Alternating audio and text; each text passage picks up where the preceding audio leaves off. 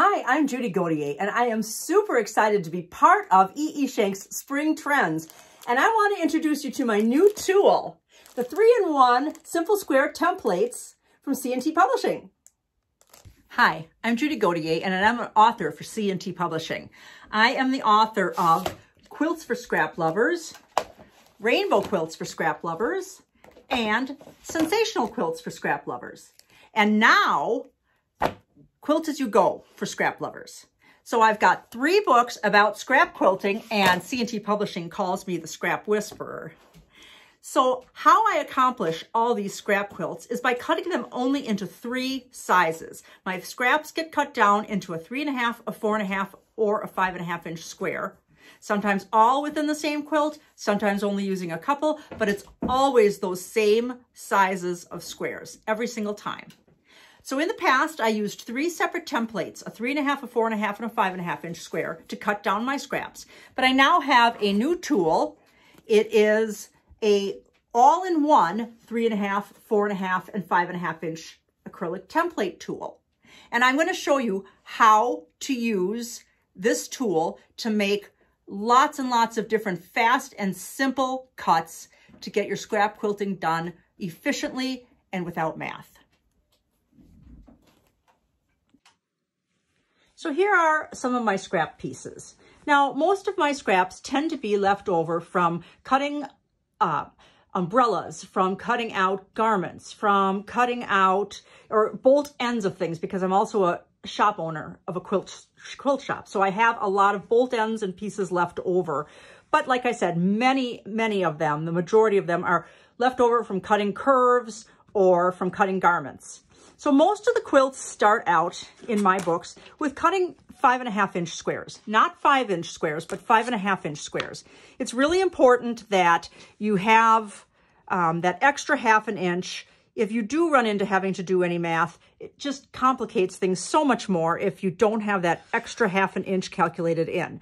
So I'm going to cut these scraps into 5.5 inch squares. See how nicely it works to have a template to cut like that. So here I have 2 of one print and 2 of a coordinating print. So they're all cut into 5.5 inch squares. And the nice thing is that with each book, there's another new cutting technique that comes out. And these are all, like I said, fast and simple, mathless cutting techniques using this tool, okay?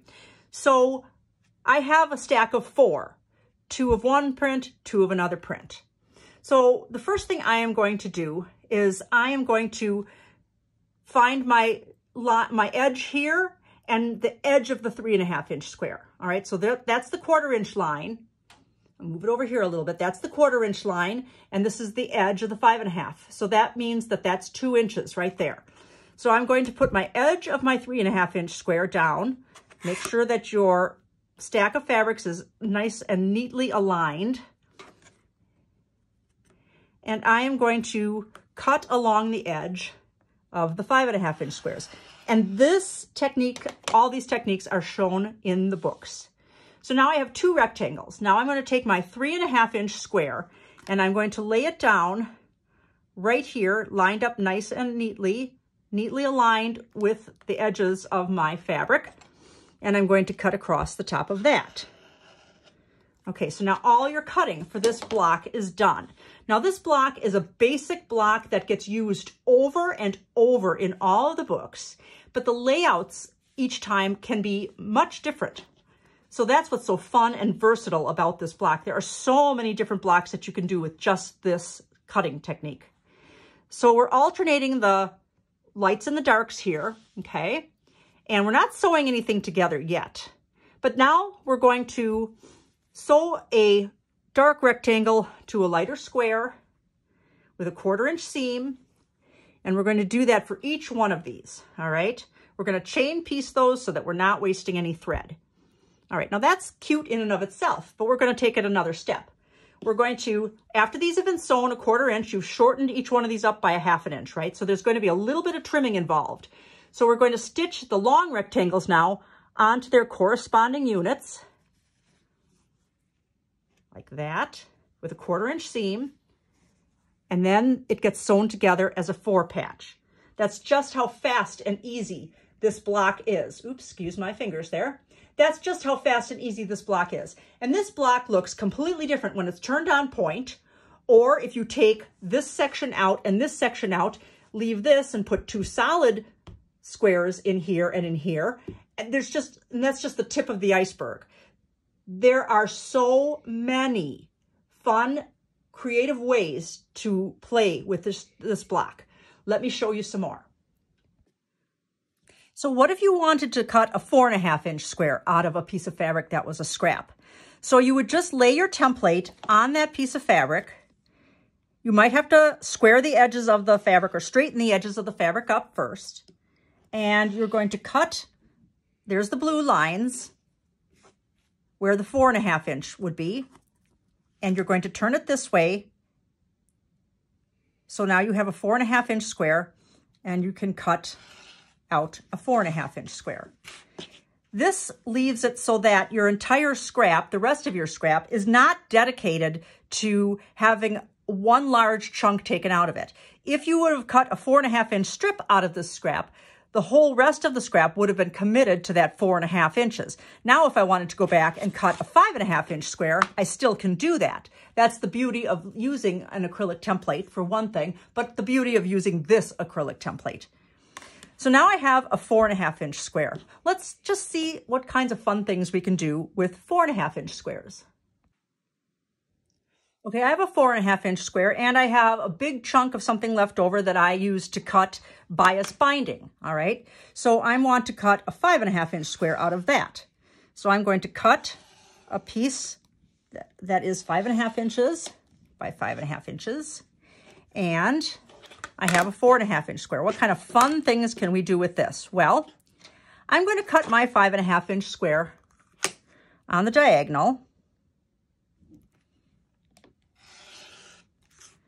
And then I'm going to cut this one on the diagonal twice.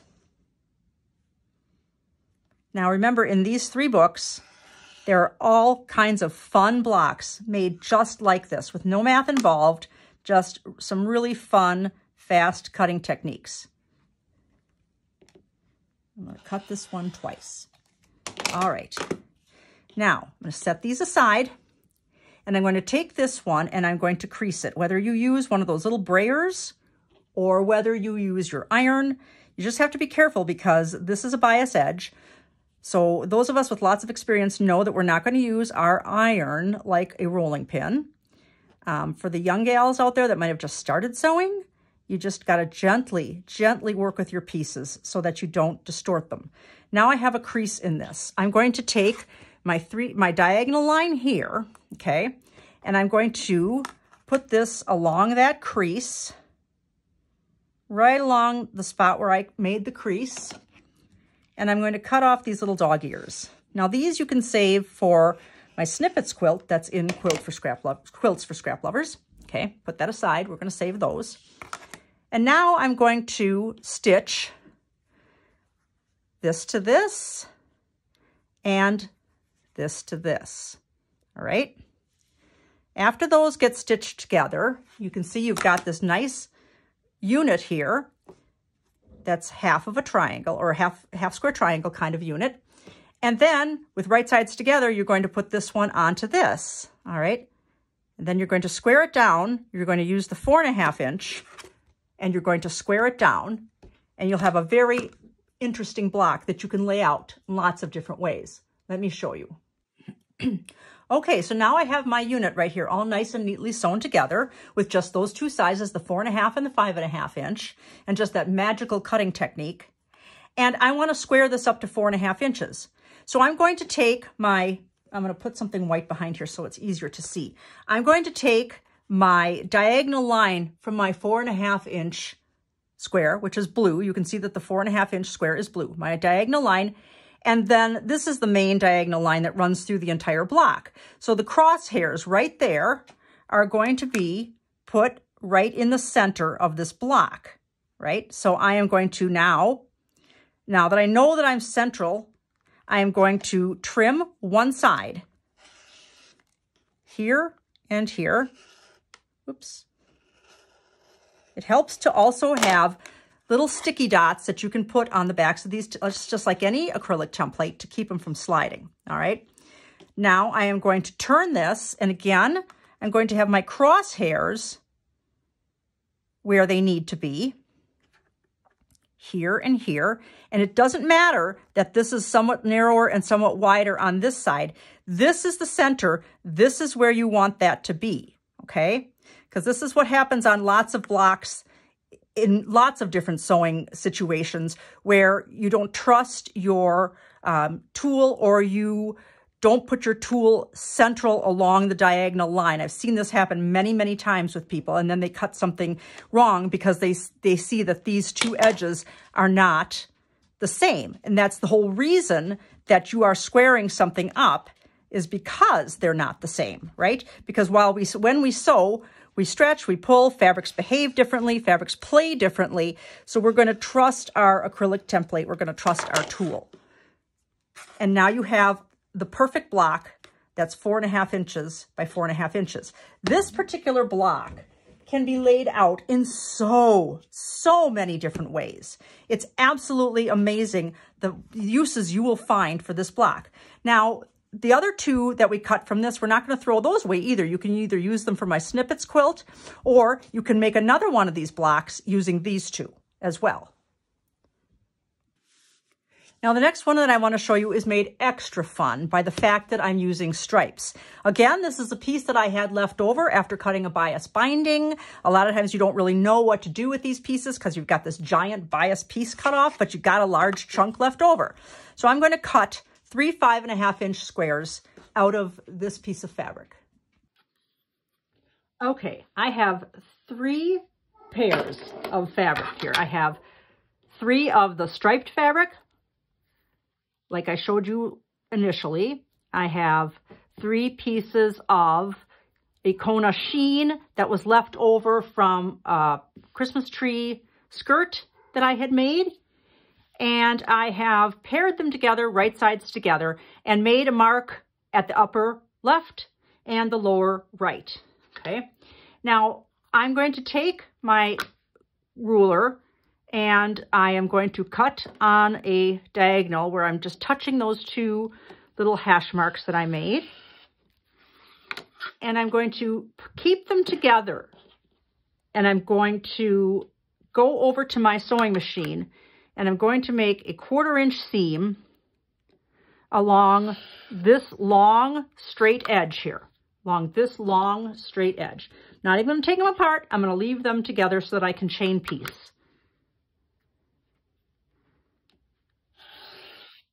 And this is just using scraps and my acrylic template.